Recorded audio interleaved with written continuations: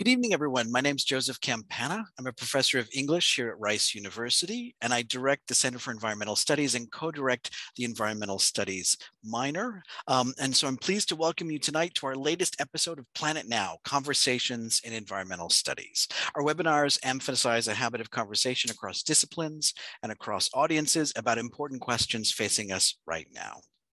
We plan these sessions in conversation with the enst curriculum, so shout out to Prepared Air, and we'll hear more about that in just a moment.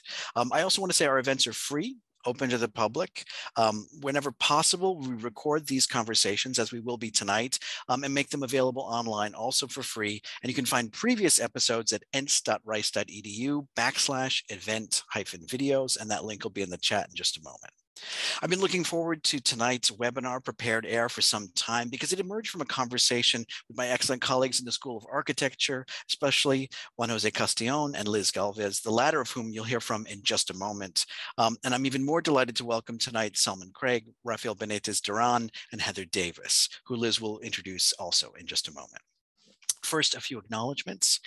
Rice University is located in the sprawling city of Houston on the Gulf Coast of Texas, and we acknowledge we live on the ancestral lands of the Karankawa, the Sana, the Coatlicán, and the Atacapa Ixoc. I also want to make some institutional acknowledgements. As I said earlier, the Center for Environmental Studies, and I'll say something about this again in a moment, is located in the Schools of Architecture and Humanities. I'm delighted to thank for their incredible support, Deans Igor Marjanovic and Kathleen Canning.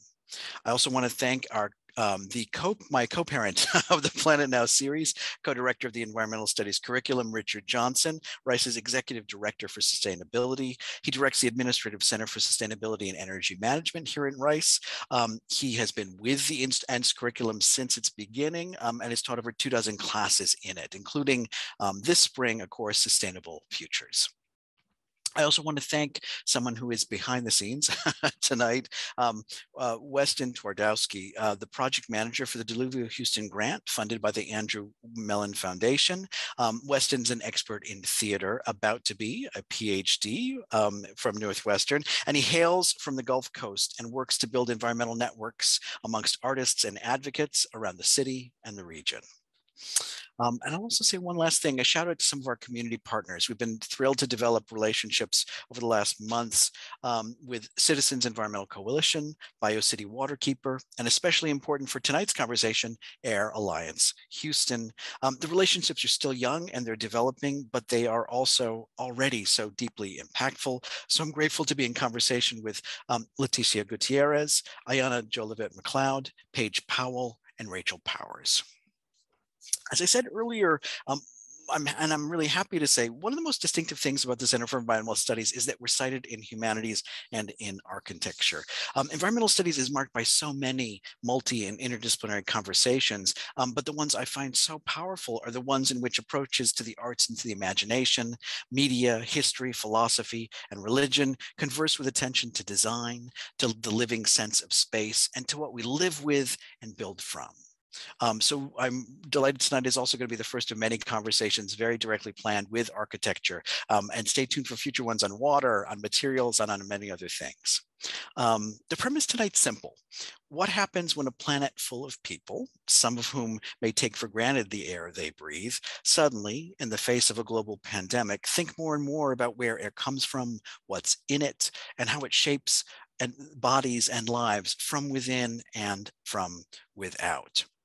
Of course, so many are already painfully aware that they do not enjoy clean air that can just feel transparent because it isn't.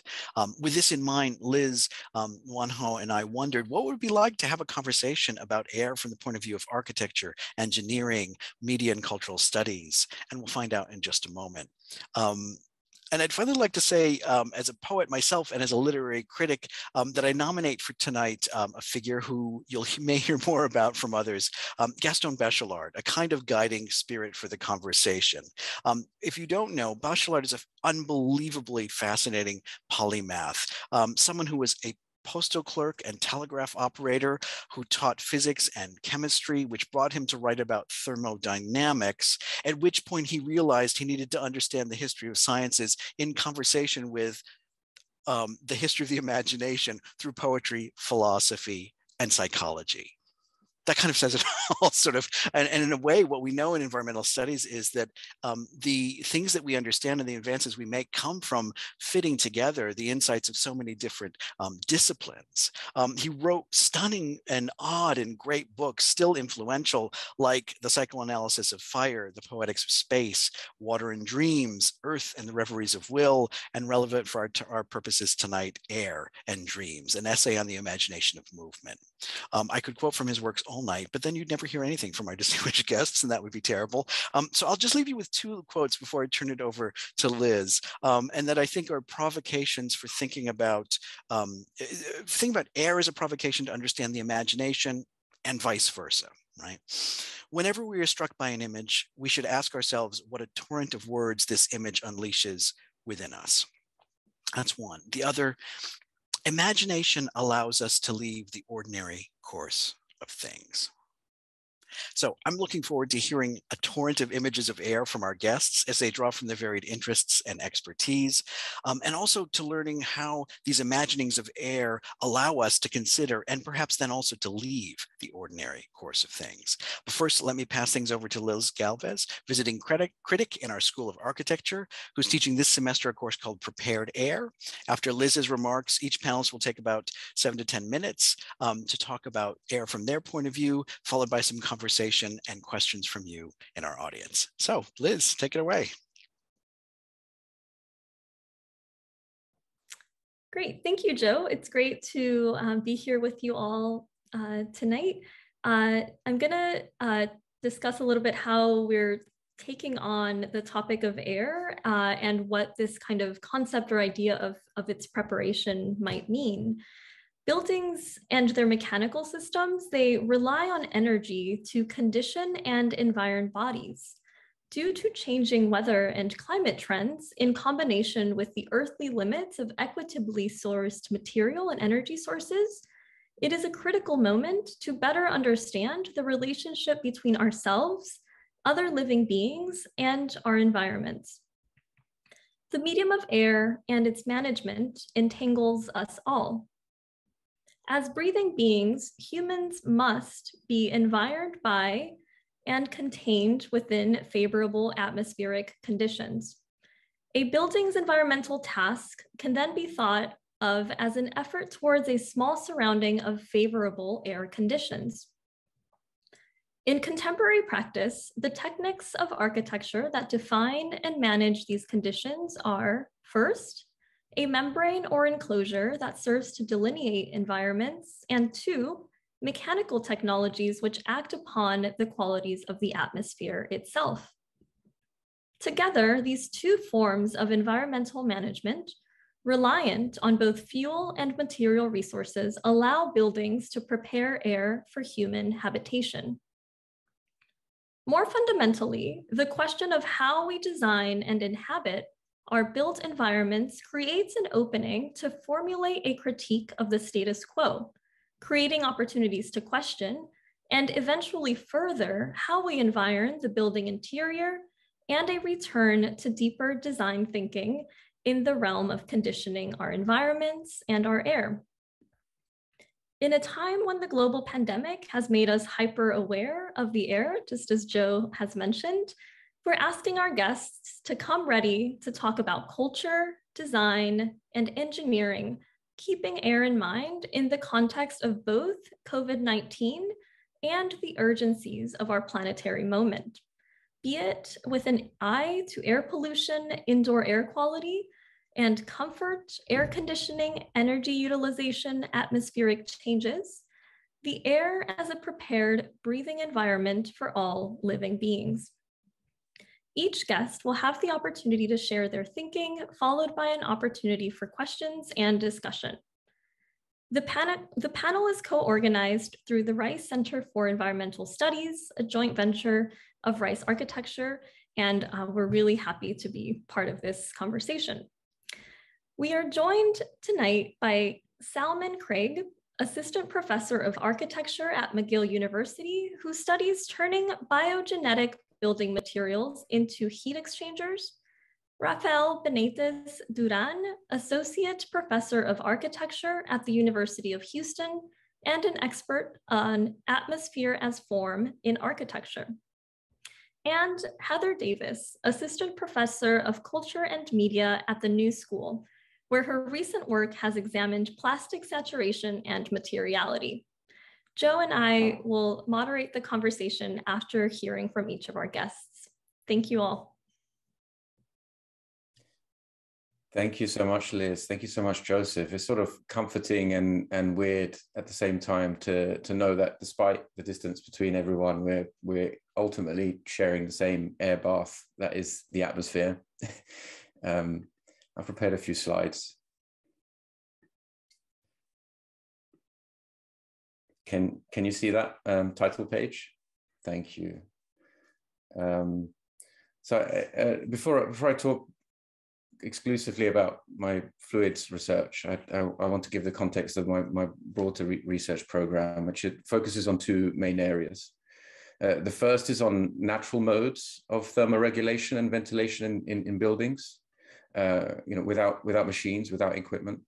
And the second is on new bio-based building materials for long-term carbon storage with special thermal functions, the idea being to obviate air conditioning. And in both of these areas, I investigate complementary aspects of fluid mechanics and materials engineering at the interface of architecture. And the idea is to understand the physical limits of naturally conditioned bio-based buildings in different climates, cultures, and landscapes. In other words, I ask, can buildings be designed as part of natural carbon cycles with their materials, while also harnessing ambient energy for natural air conditioning? So it's worth emphasizing first the wider significance of fluid mechanics in architecture today. Once architects realize, I've found, that we all live submerged at the bottom of an ocean of air, they often undergo a deep transformation in outlook. It is no longer possible to consider spaces as empty while sketching plans and sections.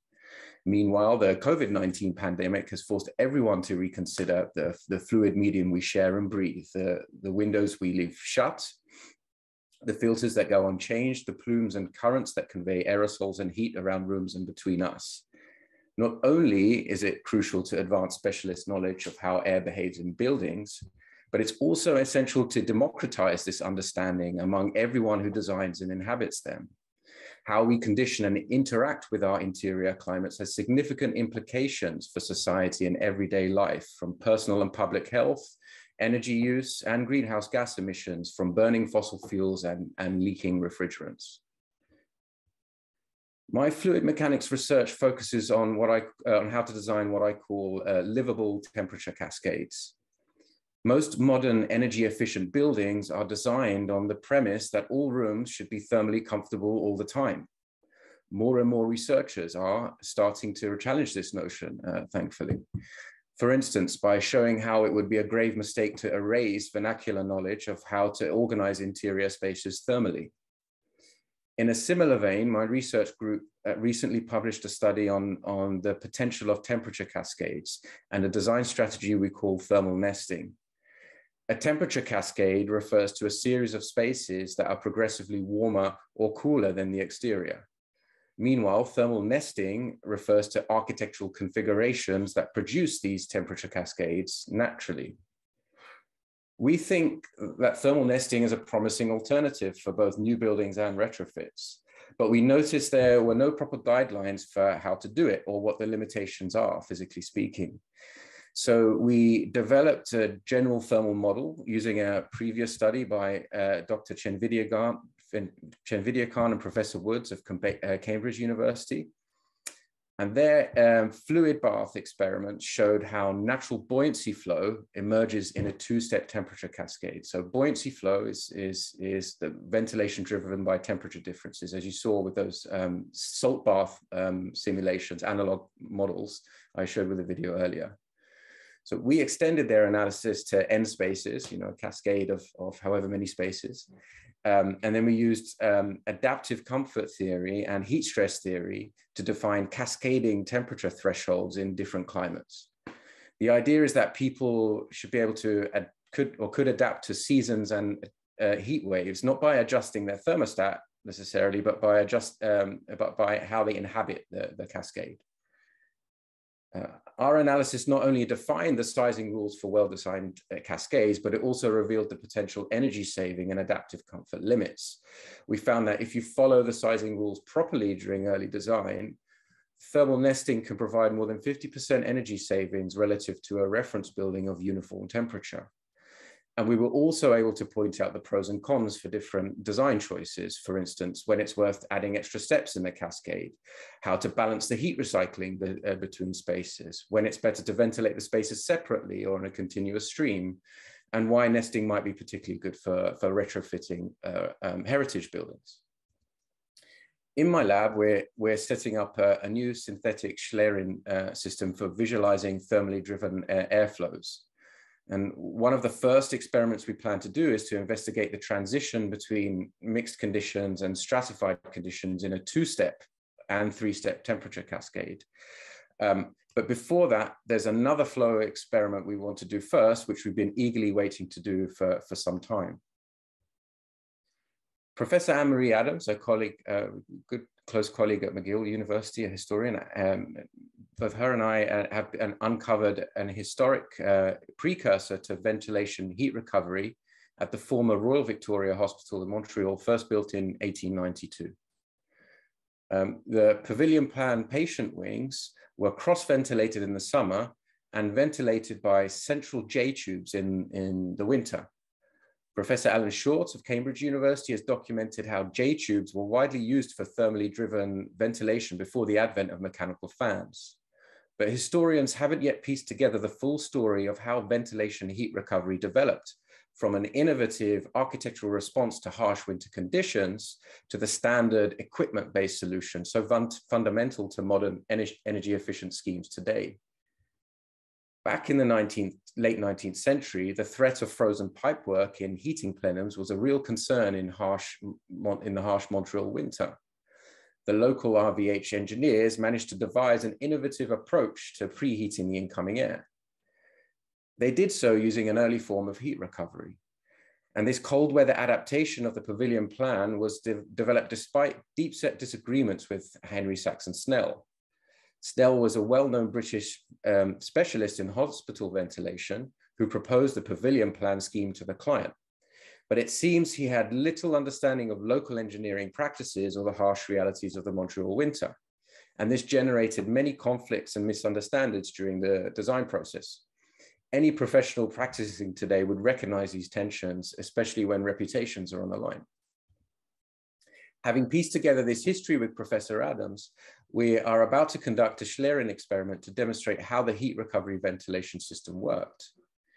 Here's the pilot experiment using salt water to simulate the thermosiphon. The way it works is as follows. Fresh air is heated in the plenum, in the basement. It rises up naturally to the wards through risers integrated in the walls. Then at the end of the pavilion, a J tube sucks the air back down from the wards into a long trunk running the length of the plenum. And this trunk, warmed by the exhaust, preheats the fresh air. So the trunk is warm and therefore it preheats the fresh air, and it's warm because of the exhaust, hence the heat recovery. Using Schlerin, we will be able to demonstrate the heat recovery from the trunk and its effect on the buoyancy flow dynamics. And we'll also be able to examine a new class of heat recovery configurations inspired by the Royal Victoria Hospital. Just to end, I want to try and relate this to temperature cascades. But it turns out that if you want heat recovery with buoyancy ventilation without a centralized mechanical infrastructure, then you need to accept temperature gradients across rooms and spaces. Otherwise, no matter how hard you try, you will never recover heat downstream. If the intake is the same temperature as the exhaust, the flow will stall. And that's what I mean when I refer to livable temperature cascades. So one radical proposition is that we design intakes and exhausts as part of the permanent occupied architecture. That is semi-interior and semi-exterior spaces where the partition walls act as heat exchangers. Not only could these temperature cascades and flow loops be key to unlocking the full potential of buoyancy ventilation, but they could also unlock the thermal potential of building natural building materials. Thank you very much.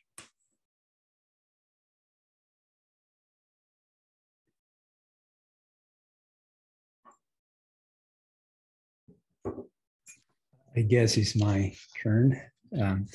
Thank you very much for the invitation, all of you, Jos, Liz, and it's great to be with you both, Sal and Heather. It's just a beautiful opportunity for me to talk about my research. Let me share my screen. Here it is. Sure. Do you see? Okay, great.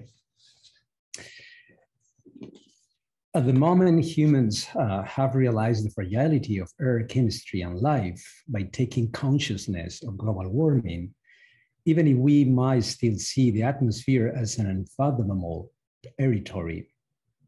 We also have realized that the ordinary is extraordinary. As a contribution to the panel, I wanted to stress the idea of what air is in contrast of what air is supposed to be. When I was in my teenage, allergies produced by gramineous around the school where I received a crisis education, ironically, if not terrifying, derived on asthmatic episodes. I was commuting from a urban center where my home in Madrid was to the multi-chrome prairies of the school. I was breathing more artificial than natural air. Beyond years of doctor appointments, to treat my asthmatic reactions, I learned from my lungs the meaning of situated air. Humans have taken the right to breathe in the same manner as the right to live. And from this particular perspective, we also have narrowed our bonds with air to a biological implication, but it's as if breathing well were an expected health parameter. As Sandra Kaji has put it, quotes, air containment is a scientific aspiration, but possibly not a cultural aspiration.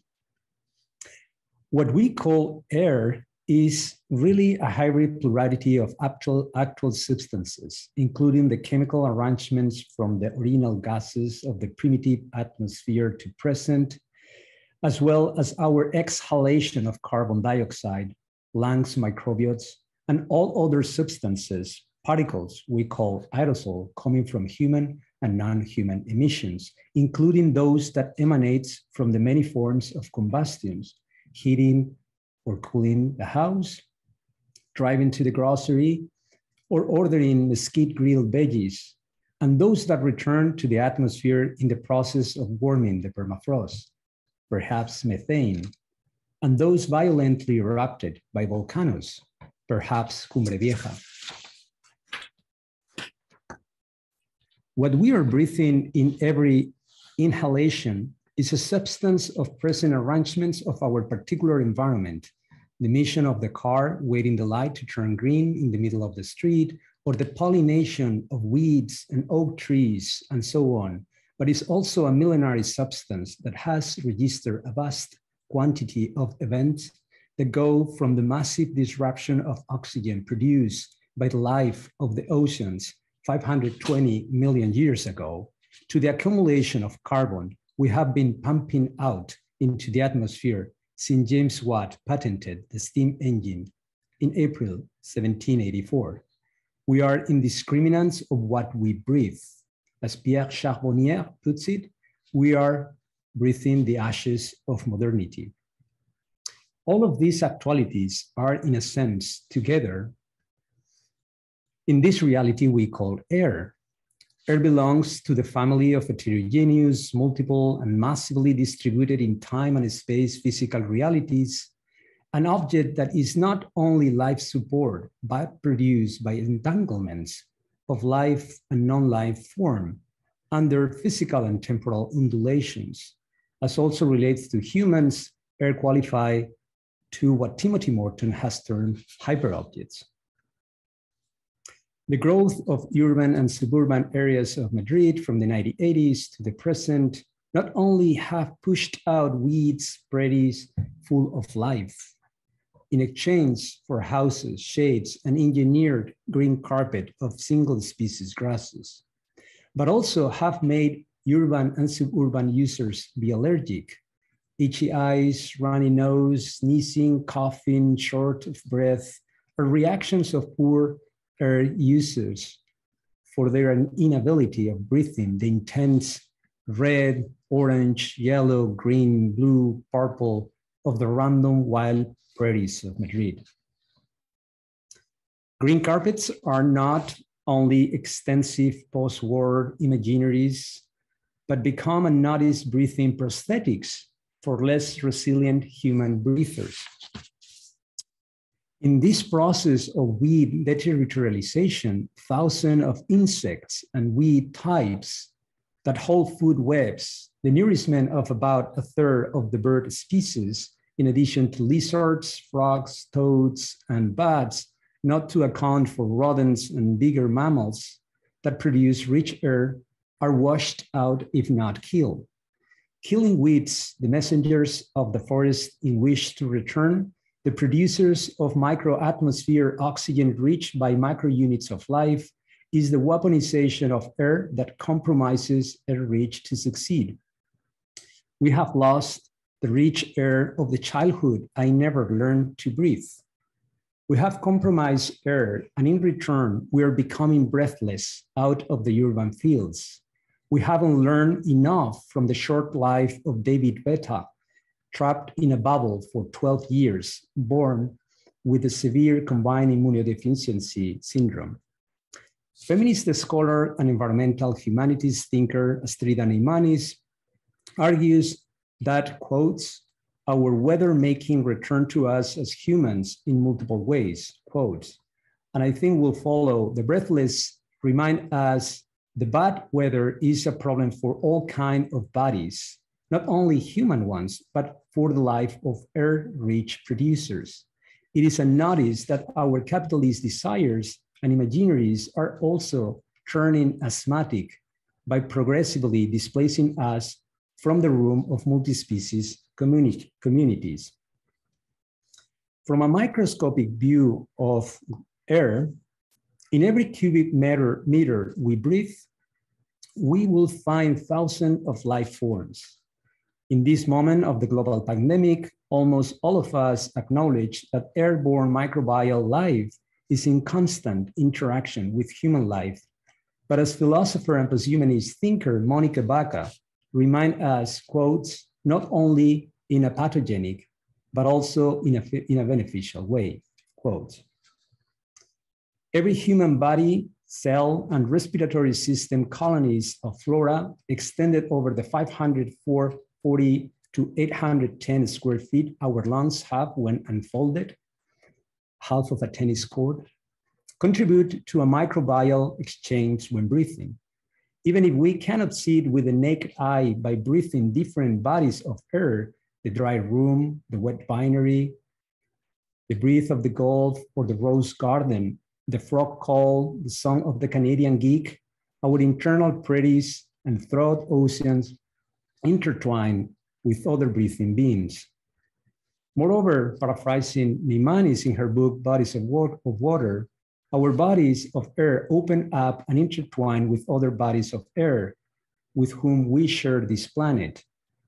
Those bodies in which we sweat, from which we inhale, in which we exhale, which graze our prairies and constitute our multitudinous companion species. The human body is a transpecies environment. The small variations of environmental conditions, wind, radiation, noise, shades, dramatically affect the reproduction cycles and behaviors of all live creatures of situated weathers. It is not only the footprint, but also the shades of the built environment that compromise our immune system by depriving topsoil to receive the necessary sun radiation. The shades of the middle-class houses of thousands of suburban developments are also prosthetics that have deprived the plants to succeed the photosynthesis. and decrease the oxygen level, suffocating microlife of prairies that protects the topsoil. It reminds and thought that the shades of architecture not only profiled the modern beauty claimed by Le Corbusier, but also suffocated life of non-human forms. Beyond the architectural disciplinary design concerns about client prompt, design strategies and methods, program, typology, form, composition, the Toboggan House, a house designed and built from 2008 to 2016, is based on the idea of a breathing prosthetic that permits air reach to succeed. The house is surrounded by a permeable membrane for the well breathing of a multi-species colonies of air users into a situated environment. Artemisia pavis, Bulbin, Therastum, Fistus, Conobulbus, Gaura, Nepeta, Lavandula, Dianella, Lirio, Achiela, Acer, Gronus, Citrus, weeds, all of them. The permeable membrane that surrounds the house is a prosthetic for the solar radiation to be modulated, the air to circulate softly, the noisy excitement of the nearby school teens, where I learned the meaning of situated air to be quiet. The necessary light for photosynthesizers to be scattered and around. At the Toboggan House, light energy flows around underneath and top, from the cosmos to the garden, while the prosthetic membrane keeps metabolisms and multi-species webs protected. Thank you.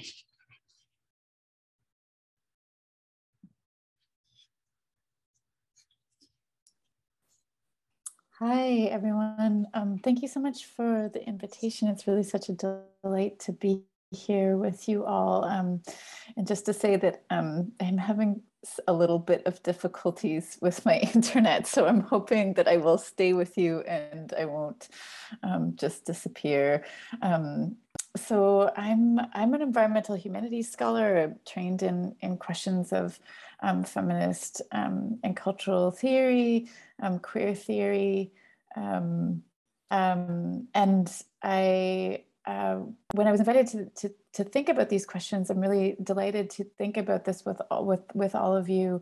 So I'm very grateful for the invitation. And the first thing that really came to my mind was this quote from this beautiful poem by Juliana Spar called "This Connection of Everyone with Lungs," where she writes, "How connected we are with everyone, the space that has been inside of everyone, mixing inside of everyone with nitrogen and oxygen and water vapor and argon and carbon dioxide and suspended dust spores and bacteria mixing inside everyone with sulfur and sulfuric acid and titanium and nickel and minute silicone particles from pulverized glass and concrete. How lovely and how doomed, this connection of everyone with lungs." And there's something about this image to me that that really gets at, for me, some of my interests and connections to thinking about questions of air and breathability, which I think really picks up really nicely on the things that both Rafael and Salmaan were talking about, which is that this relationship between the potentiality of understanding our entwined vulnerability and thinking about the air as a kind of collective commons or as a place of fundamental entanglement, and this sense of being doomed. So the sense of the kind of collective, like that vulnerability working in both ways, right? And clearly, obviously, also differentially. So one of the questions that I was asking myself was, what does breathing offer at this particular moment in time? And obviously, this is a deep and complex question, which I don't, which we'll talk about at length. But one of the things that I was really thinking through is this relationship, this kind of tension between these two poles of vulnerability. So the pole of the commons and the pole of the precarious nature of what it means to be a creature with lungs. So to think with the atmosphere is to think about the common connections that unite all of us in the circulation of carbon dioxide and oxygen. And I should say that a lot of my work is really interested in questions of climate change, and especially in thinking about plastic as a kind of intimate manifestation of our relationships with fossil fuels and petrochemicals more broadly. And so we obviously cannot take breathing for granted, especially in our present moment, as the other panelists have beautifully elucidated. So as Peter Sloterdijk has written, quote, "The progressive explication of the atmosphere forces a sustained mindfulness of the air's breathability, above all in the physical sense, and then more and more in the metaphoric dimensions of respiration and cultural spaces. We begin to understand," and he uses this incredibly gendered language, it's his, not mine, that man is not what he eats, but what he breathes, and in which he is immersed, end quote. So breathing in contemporary times reveals a deep vulnerability to the outside world, to both intended and unintended harm. And I think that we can see this obviously through so many of the things that we're experiencing in relationship to the pandemic, as so many other people have already pointed out. What COVID is really showing us is the kinds of cracks and fault lines that have always been there, but that are maybe becoming a little bit more clear under the conditions of this intense kind of unbreathability.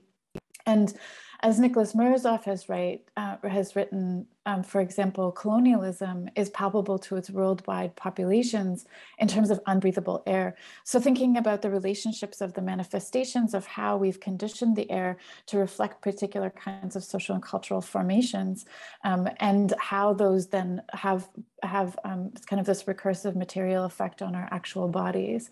So in other words, colonialism itself is a set of material conditions that often manifest through the molecular constitution of the air and air quality.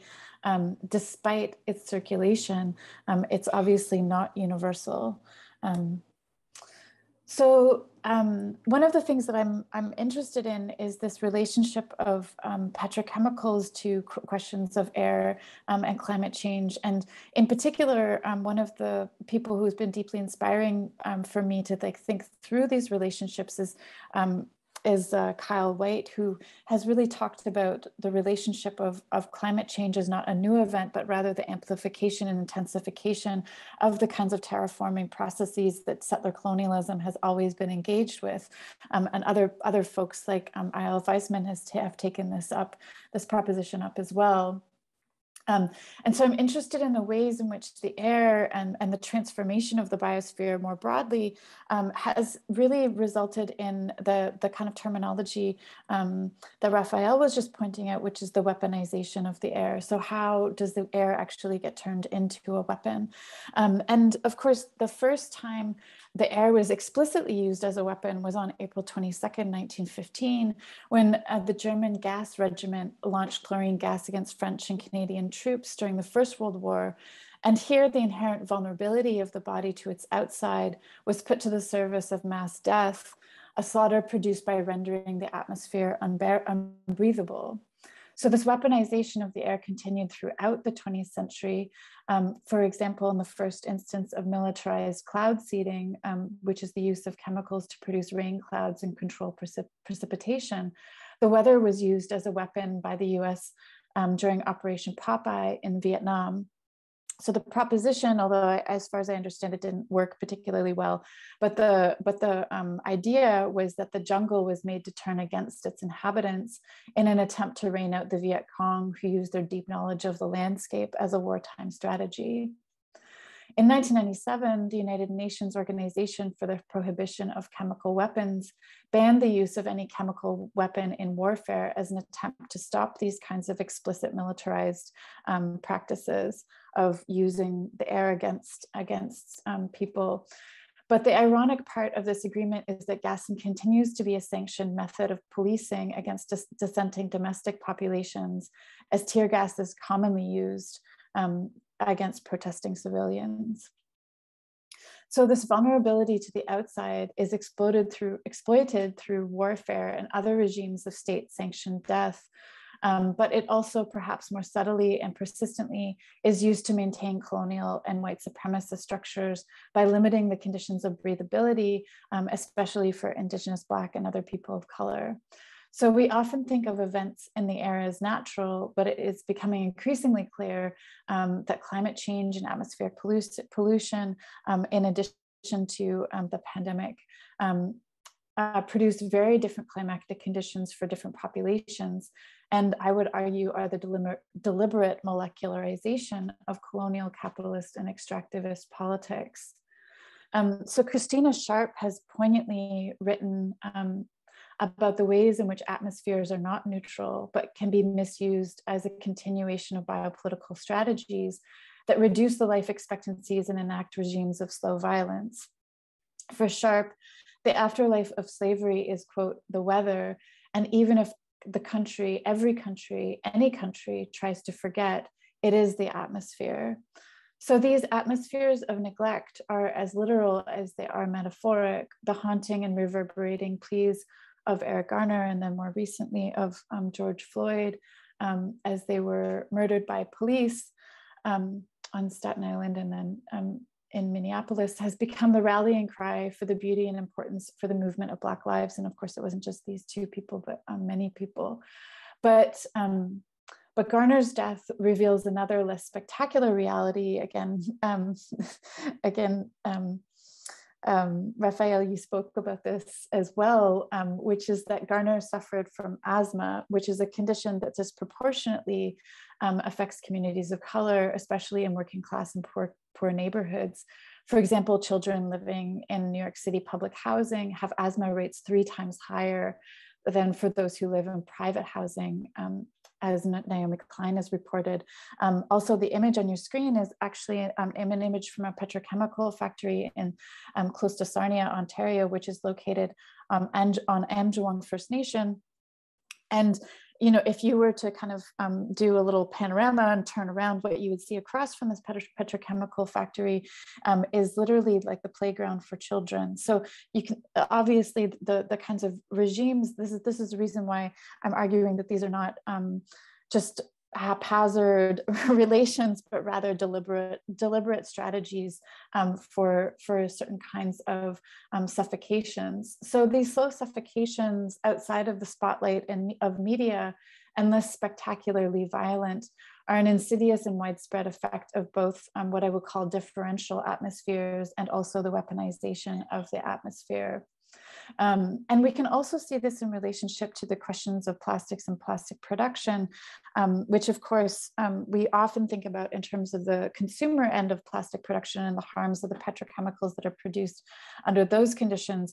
But it's really through the manufacturing process that most of the harms are really enacted, and again, located often in Indigenous and Black communities.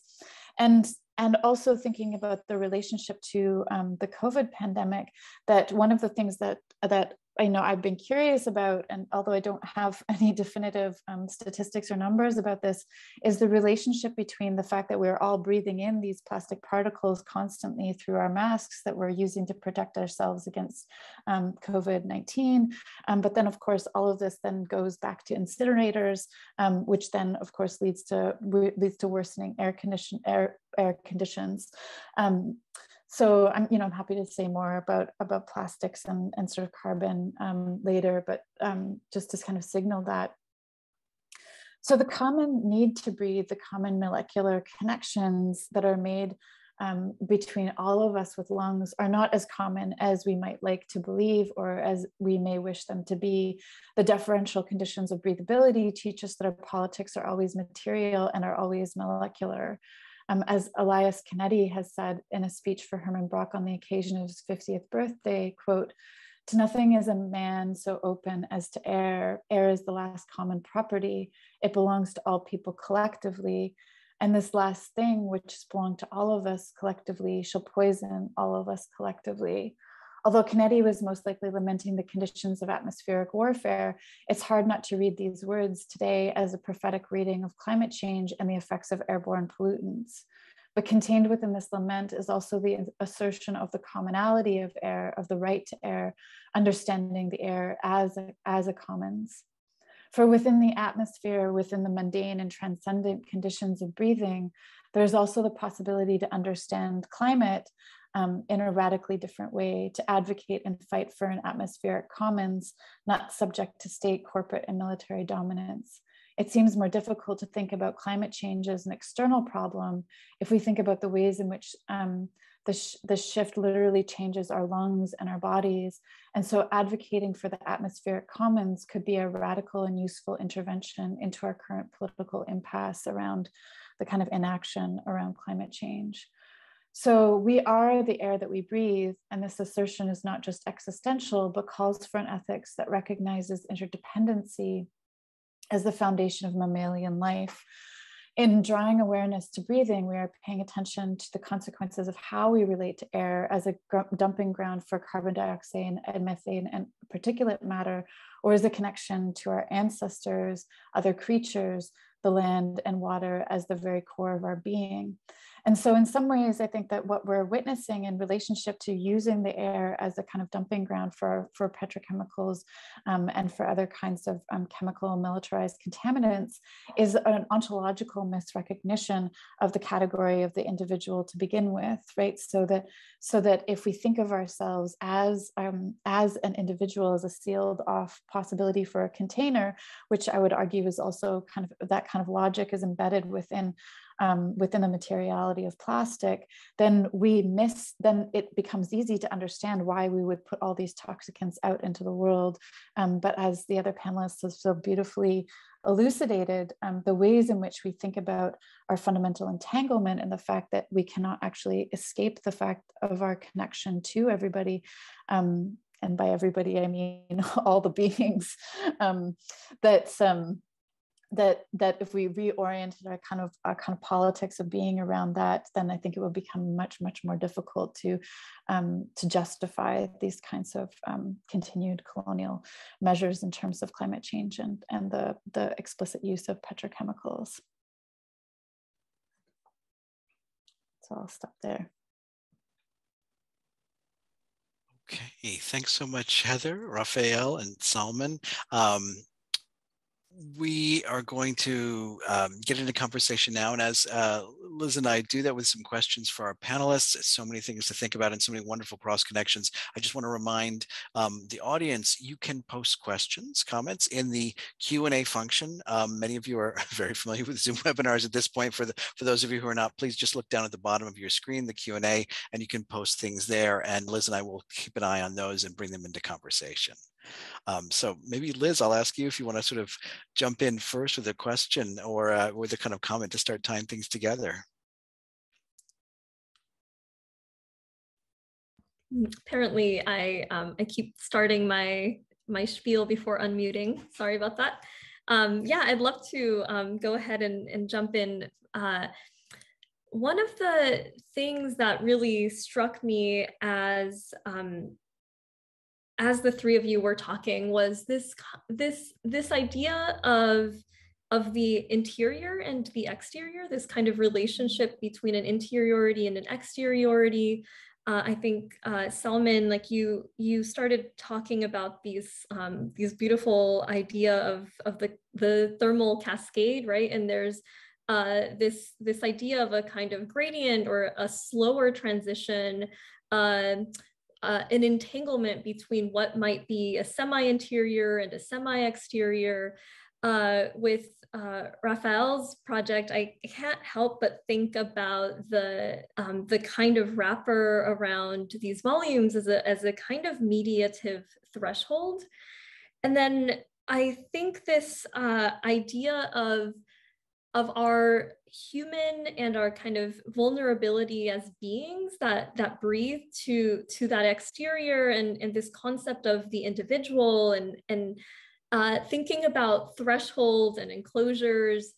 I just wanted to kind of open up the conversation to talk about the kind of, I think we would all agree, the impossibility of any kind of environmental bubble, and why I think that the conversation around air as a medium becomes a really provocative one through which we might enter the conversation around climate change, right? Since 1986 Risk Society, written by Ulrich Beck, talks about how basically we are confronting the kind of byproducts of our modernity, right? And so I think maybe if we could start by trying to entangle or unpack these kinds of ideas of a kind of capitalist society and air as a kind of medium that that becomes a kind of notational system for that kind of economic system, and how the idea of a perceived interiority perhaps is actually detrimental to the kind of anxiety that we should perhaps be feeling to our vulnerability to this exterior, right? Because I would say like everything is either interior or exterior. There's I almost want to kind of like dismantle the idea that there can be an interior or an exterior, but it's so embedded in the way in which we think about a built environment and the kind of containment of a favorable climatic condition. So I just wanted I can open it up to each of you maybe to think about or respond to this idea of interior and exterior.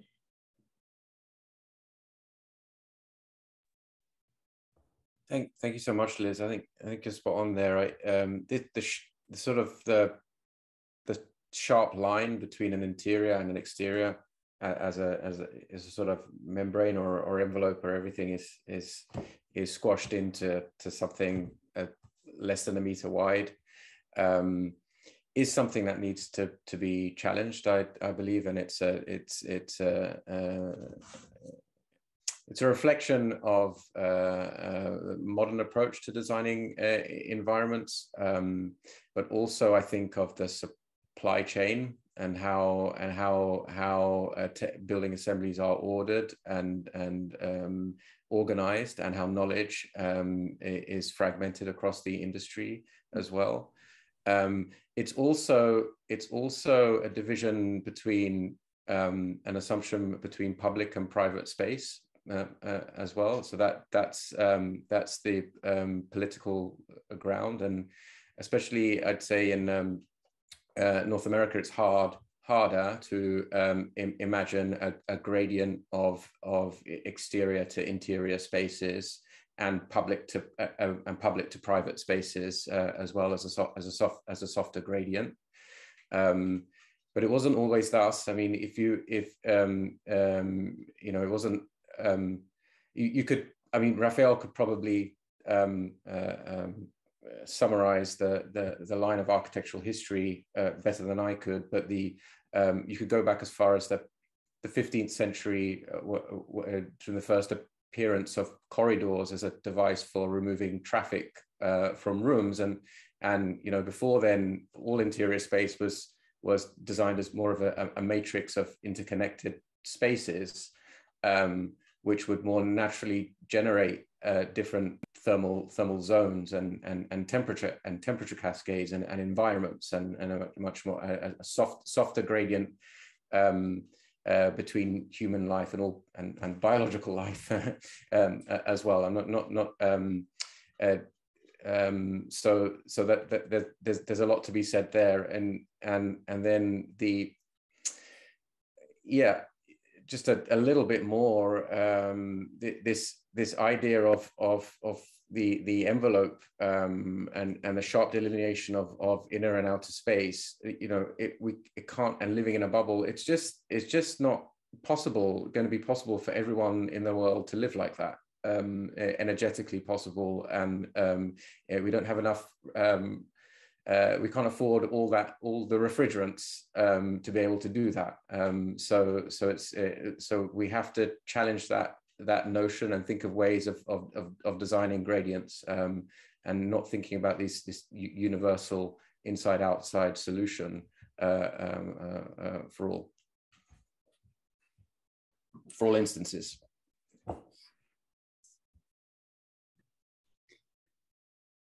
Yeah, as much as I can talk from the standpoint of architecture, and I think we're in need of challenging deep structures of our own internal structures of knowledge, power, and laws and regulations, and many underlying system of ways of understanding what is this confrontation between the object and the subject, because it rooted our inability of thinking out of some limits, or some, let's say, the idea of the limit, the idea of the skin as a limit instead of the skin as a zone of interaction and negotiation and so on. So in this regard, I feel that challenging the idea of interior and exterior as a design practice is necessary. I think I learned a lot from Sal in one of his presentation when he explained to us how to build a breathable wall and how the wall will permit the temperature to adequate from outside to the inside, and how many challenges technology as such will have to confront laws, regulations, and systems that we have been building for many centuries to understand or to organize our structures. As I mentioned before, laws, regulations, deep structures of powers and wealth and so on, because it's very difficult for us to as humanity think beyond what is this confrontation between the limits of the objects and the limits of the subjects and so on. So I think that there is something there that is interesting to me, but also provoke me a vertigo, because of as much as you try to dissolve boundaries, you have to change many other structures of knowledge and power and so on. I would like just to drop that it was 1928 when Siegfried Evelyn did something amazing, which was trying to understand the human body, no from a plastic perspective, but from a plasmatic perspective. And he wrote a manifesto that he dropped on the table of Walter Gropius. When Walter Gropius was founding the Bauhaus and building this, knowledge and plastical knowledge and creative knowledge that we are absolutely trapped into. And he was challenging the whole idea of the limits and our ways of looking things. And he was saying that we shouldn't paint the walls, we should illuminate and use the energy of the sun to change this spectrum of colors. That led him to write a manifesto that was space as membrane, as if a space were not going to be any more interior or exterior, but a kind of a skin that goes and negotiates from the outside to the outer, to the inner part of a body. That could be also projected to this idea of more, let's say, Gilbert Simondon thinking, that what about if we think our body not as an object, but as a skin that negotiates from the outside temperature interchange to the inside, where the body becomes mineralized as a skeleton. So the skeleton is not other thing than a thicker, stronger, and compacted skin. If we see the body as a skin, it's a different thing as if we see the body as an object. And if we treat the body as a skin, as a permeable, transparent to some fluxes, then we will radically understand a different beings, because we will be transparent to other beings and so on. So there is something there that I never arrived to uncouple strongly, but I think it's, I don't know, maybe Heather have better tools that I have to talk about that, but just dropping these to Heather, I think. Yeah, I mean, I think that like a couple of things that really came to mind when you were talking about the questions of interiority and exteriority is the concept of transcorporeality from Stacey Alaimo, who like really thinks about that kind of relationship of how the body is the outside and the outside is the body, but that there is still obviously some kind of a division, but like what that division is not so strict. Or Nancy Tuana also has a concept of viscous porosity that I think is also useful in thinking about that kind of the ways in which the body is always like in process and kind of always decomposing and recomposing itself, right, throughout our lives, and I think that that's really useful in terms of thinking about our interconnections with other beings and other systems like hydrospheric systems and atmospheric systems. And I also think about a lot Rachel Lee has this beautiful concept called the fiction of comfort. And I think that what she's trying to get at with that is the ways in which there's a kind of misunderstanding of what industrial toxicants are, which is, you know, the thing that I often think about, and petrochemical kind of saturation. So thinking about the ways in which like there's a misunderstanding of what those materials are to begin with, that I think that like certain bodies are rendered disposable, but that means that for those of us who don't occupy that position, that there's somehow a belief that we won't actually be affected. And I think that there's something similar in relationship happening with climate change, right? Which is that there's like certain groups that are kind of like rendered and made fungible. But that within that, there's a kind of belief that somehow those of us with enough power and wealth and privilege of other kinds will somehow not be vulnerable to those harms. And I think that there's a lot of theorists and people obviously on the ground who are really pushing back against these notions and thinking about this. In particular, you know, Michelle Murphy has long been writing about these questions and writing about the ways in which, you know, if you have something like a colonial atmosphere, it's going to affect all of us, right? It might affect us differently. It might take longer for it to reach the people who have more power and wealth and access to certain kinds of barricades, but that doesn't mean it won't in fact reach us. And in some ways it might render us less capable of adaptation than other people. But that also, I mean, Rachel Lee also discusses the ways in which like the fiction of comfort provides kind of psychic cover for like elite subjects, right? So that because of this, we can somehow think that this is not our responsibility or our really, like, we don't have to actually think about these things because this happens to other people in other places, right? And maybe just as a total aside, one of the things that I've been also thinking about is the ways in which the kind of sealing, this kind of desire for everything to be so sealed in, it's like so beautiful to hear about your projects, Rafael and Sal, because you know, I love this idea of these breathing buildings and all of these different kinds of historical and contemporary examples of how that happens. Because, I mean, correct me if I'm wrong, but I believe that also the ways in which buildings are sealed off can often be a source of indoor air pollution, right? Like that through, and also through the kinds of things that we use to seal those things off. So all of the kinds of petrochemicals that are inbuilt into different kinds of housing systems, the formaldehydes, the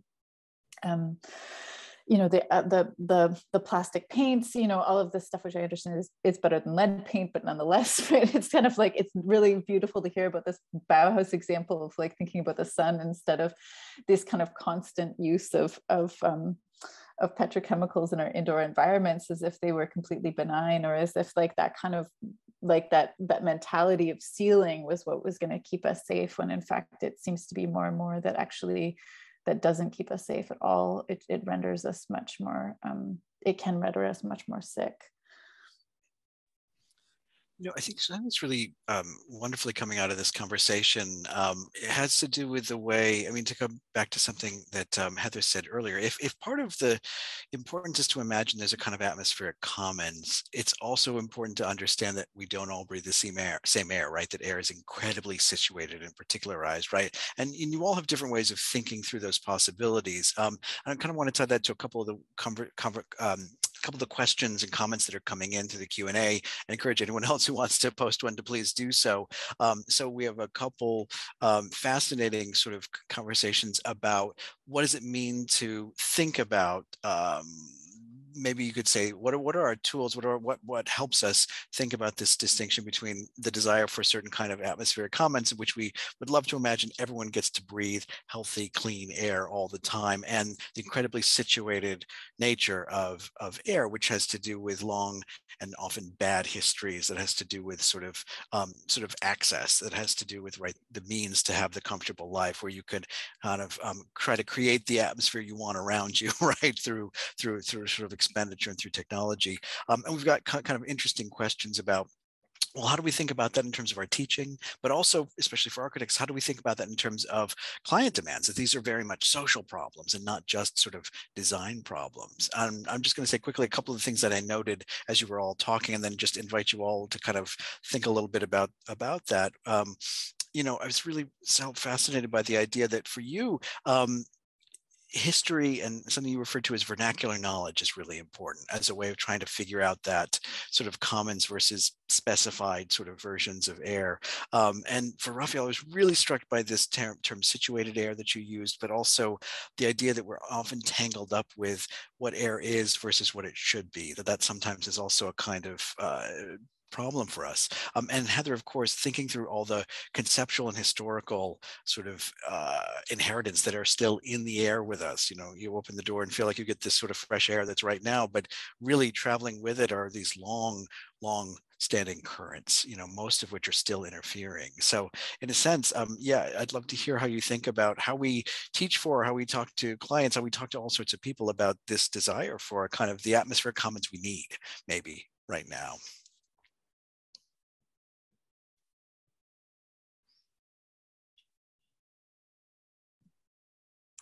Maybe as much as I am working deeply in curriculum, I feel attracted by these questions. But I think it's important for us to understand also how big is this challenge, as much as, for example, if we are acknowledging that air, as we know it now, is 126 years old in science, versus gold that has been technically used by humans for more than 4,000 years.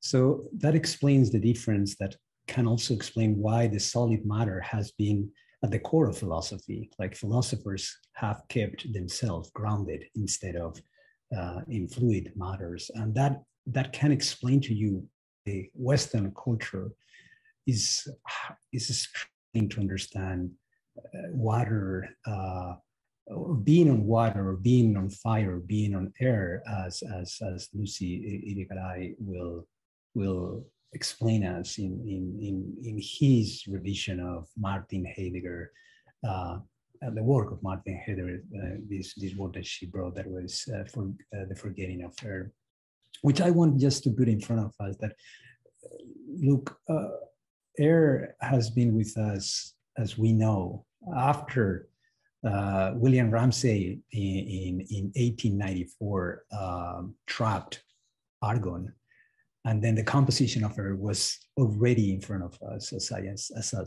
scientific object. It is 126 years old, and that means that how much we have to construct to understand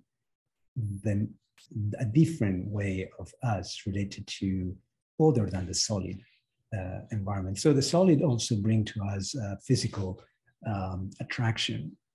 We can touch it, we can fix it, we can understand these things. So how do we explain to us this first, and then how do we translate to a critical thinking? Of course, there are lines of work that are already theorized by many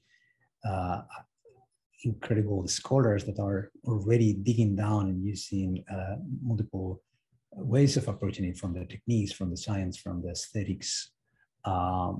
I think as much as we can represent it in multiple ways, one of my, I'm very careful with this thing in my research and my design works is as how do we visualize, how do we visible the invisible, how do we tangible the intangible.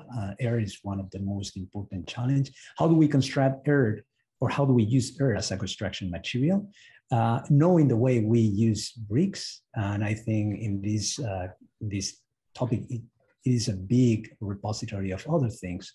And pedagogically or curricularly, this is a big challenge and question. And I think we might need to start digging down in anthropological observation of what do we understand by these elements that other cultures are very deep into, and we are not acknowledging their knowledge as something to be used. Like, you know, deep Amazonian communities are living and talking to plants and listening to them in a very specific way.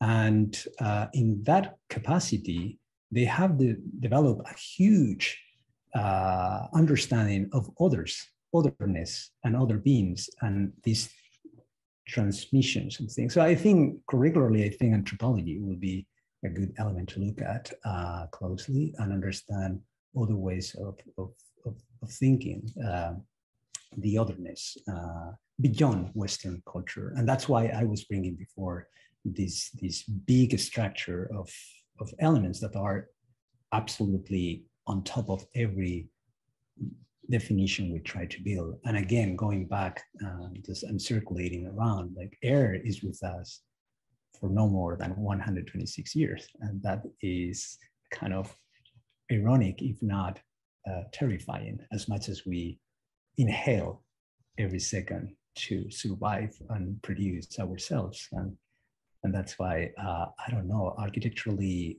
I found that idea of the skin and how the skin, but I learned recently that the multi-layer skins, as Salmaan taught me before, is not also a good alliance. If instead of looking for more monolithic or monomaterial capacities, and there we are in this moment. So I think the sort of insight really for me is that it's as much about spatial design and materials design and fluid mechanics design together to be able to design these different environments, and not in the way that you can arbitrarily design spaces and then use mechanical systems to set whatever temperature or what have you in a way that some architects do today, but to actually understand the laws of thermodynamics and how heat moves from hot to cold and how air flows from high pressure to low pressure, and to be able to work with these. The thing that the issue that Heather raised for me about for the fight for atmospheric commons, and that Joseph and Rafael have just underlined, I think is so important. Is an analogy with the right to clean water, and as a public right, and there's a vested interest to technology only solutions for internal environments, because it means then our governments don't need to worry about cleaning up cities and towns and not worrying that they're polluted with cars, etc. So you can't. There's only so much that you can do with architectural design and natural flows of heat and air if your local area is air polluted, right? So you need to have naturally ventilated buildings and such. You also need clean air in and around. Is vitally important, and then you can start actually doing things without equipment and using and technology material sourced up from arbitrarily across a global supply chain. You summarized nicely, Joseph, the questions and the connections between the questions that I see here. I'll just try and quickly address each in turn. I think Rafael spoke a bit to Salmaan's question about pedagogy and many people are thinking very deeply about how to readdress curriculum. Rafael is one of them. We're in my studio last semester, and we'll do it again next semester. We're teaching architects how to design in the north without mechanical air conditioning or heat recovery, using the principles of temperature cascades and being able to get heat recovery with natural ventilation, so you can obviate those mechanical systems, and then being able to design with local materials and bio-based materials so you can store carbon. The only in building structures, but it's you have to first impart the physical imagination in the minds of architects first. So they have to have an imagination about how air flows in buildings and how it's powered by buoyancy. And for that, there has to be a shift in their education in North America, especially. I'm not saying, but in other places of the world as well. There's a deep split between the curriculum of design and the curriculum of equipment. And that's how it's set, and it carries through into the industry, but it doesn't have to be that way. And there should be a curriculum based more on principles and on the environmental imagination around those principles. And there are many people doing that. And Salmaan, I would look around at schools that are offering that kind of needed approach. I saw that Kenneth asked about the cultural constraints of comfort, and Heather's spoken about comfort very eloquently. I just say that, yeah, I think I agree with you that it's as much, if not more, a social challenge, so to speak, rather than a technical one. To break any habit is a challenge, but that's I think the agenda of architecture, to imagine, not that to imagine the kinds of different habits of life possible, and different kinds of social interaction and different kinds of pleasures possible with thermally heterogeneous environments. And it's a very rich area once you start to scratch it, and so I think that's part of our architect's duty, to think about that and to imagine. The problem is that nobody can really imagine it otherwise, because we're all living in our bubbles. So it's a challenge of imagination too. And then lastly, Sarah Kantorowicz, I think I know who you are. If it is you, then great to hear from you again. If it might be an ex-student of mine, and I hope she's doing well. But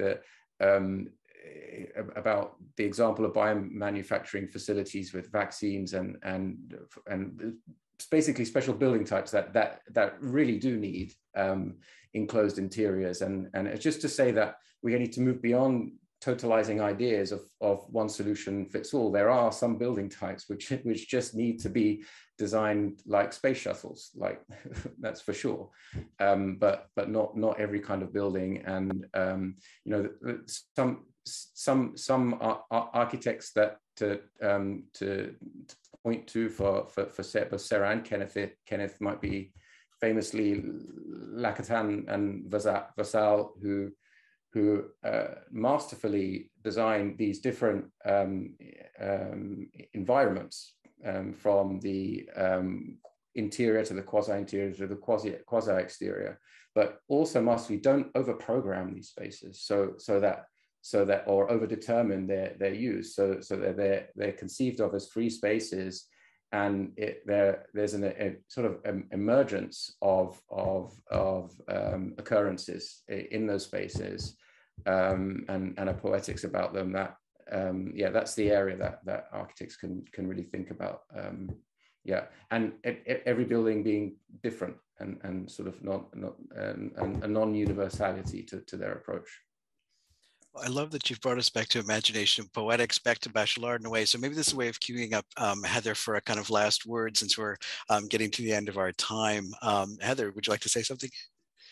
Sure, I'm happy to. Yeah, and definitely around the question of, I think, environmental imaginaries. I think that's super important. I mean, one of the quotes that's kind of like stayed with me was U Thant on the occasion of the first Earth Day, where he said that we don't want to, in 50 years or 100 years looking back, say that we ran out of food, air, and ideas. And I think that like that's super interesting to me, right? That he would say that. It really, I think, points to the importance of fields like architecture and design in relationship to questions of climate change or more localized air pollution.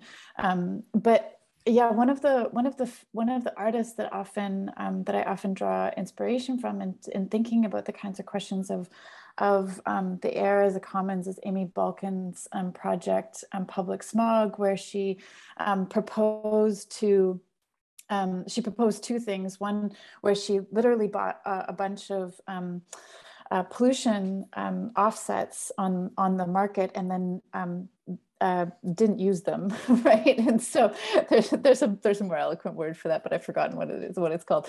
But I often think about this. I often sort of ask my students about this. It's like, well, what if we did this on a much more massive scale as a kind of activist action, right? What if there was thousands of citizens who went and bought these pollutant quotas that you can buy on just the regular trading markets and just didn't use them, right? That it would significantly improve, or it has the possibility at certain scales of potentially improving kind of localized air quality, which also, of course, has a larger impact in terms of carbon emissions more broadly.